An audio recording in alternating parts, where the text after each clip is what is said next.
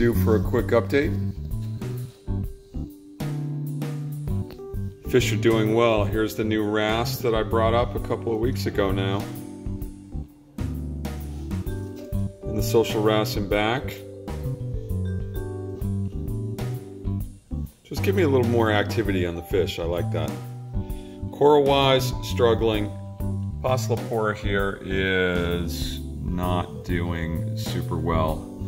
It could be that the hermits up there are digging at it. I don't know.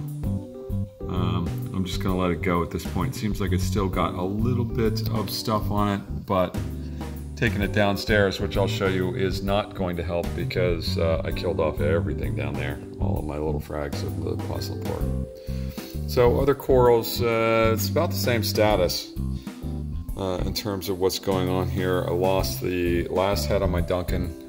Actually, there's one little one that's sort of left. That's about it. I'm starting to lose chunks of these plating Montes. Starting to fall off. I'm gonna see if I can pull off some real material off of this piece and grow it back out. Looks like I lost the better part of a head on the really? Somebody's whining over there behind me on this frog spawn, but the other head is okay, so I'm gonna leave it as is. I've been starting to fight Mahanos. That's not one. There they are. They should look damaged. I picked up a laser. I think I got the same one basically that Dave Lembo has and did a video on his. It is kind of fun. I am concerned with blinding my fish with it, but I'm certainly not going to give them glasses to work on anything. But that's it. Doing pretty well in terms of the lighting schedules and stuff. The mushrooms, I don't know if they were recouping or not, but yeah, the big update here is that I've got the leopard in upstairs. And I've got, like I said, it sort of generates a lot more movement in the tank, just adding a couple of little fish like that. So I am probably okay with just holding off in terms of fish for now. I don't see any real need to add a lot more. I'd love to get a smaller set of clowns and move that big one somewhere else, but it's so happy. I don't know. Let me know if you think I could get a smaller clown and pair it up with that. Maybe that would be fun, but maybe that wouldn't work. All right, take a look in the basement too. Gonna try to keep this quick in the basement. Yeah, I need another beer. On the frag tank side, as I mentioned, the Pocillopora frags that I had, they're gone. Picked those and pulled them.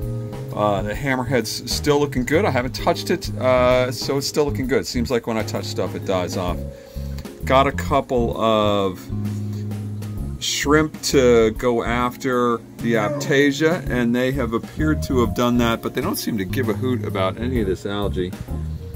So I'm going to clean this out. Actually, the algae will be consumed if I move it over to the fuge on the other side. The green emerald crab over there will pick it all clean for me, but perhaps that's what's going on over in the fuge. I just stirred this all up. Again, my macro is pretty much all gone, so it's pretty cloudy. Oh, look. I love the cucumber. He's pretty cool. But I'm pretty convinced that one of the key reasons why I'm losing macro in here is because I've got this big monster green emerald crab in here, and I've got a couple of other crabs in there as well. So perhaps they were chewing down on a lot of stuff. I did transfer some of the cleanup crew from here upstairs, and that seemed to sort of curb the loss of the macro, but this stuff is going pretty quick.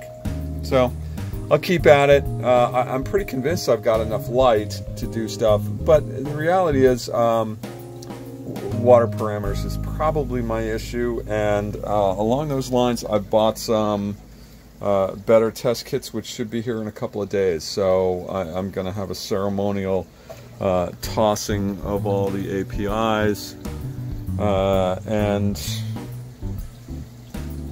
yeah, get on it that way. So that's the update from here. Everything else over here is doing well. Skimmer's still kicking butt, just dripping stuff out, and that's about it. Nothing in QT. Even though it's running, there's nothing over there, which is fine. I don't need anything else at this point. I may actually QT coral when I bring it in next, but I don't think I'm going to bring any coral in until I see what I've got growing rather than dying. So that's my plan right now. No need to spend money on coral. If I'm just killing it, I'll spend money on test kits and some other stuff. Get on it that way.